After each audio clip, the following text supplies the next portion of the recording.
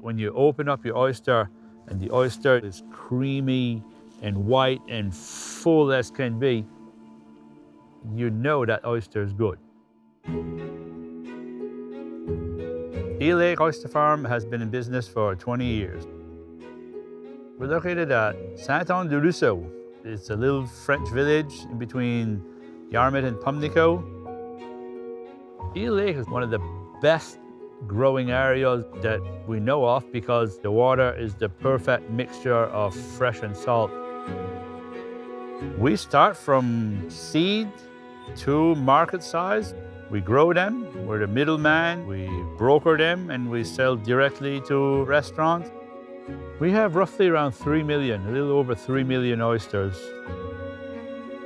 The export challenge that Eel Lake faces is making sure that our product is being brought to the customer in the shortest possible time that you can bring them. 70% of our market is in Canada, and the other 30% is in the New England states.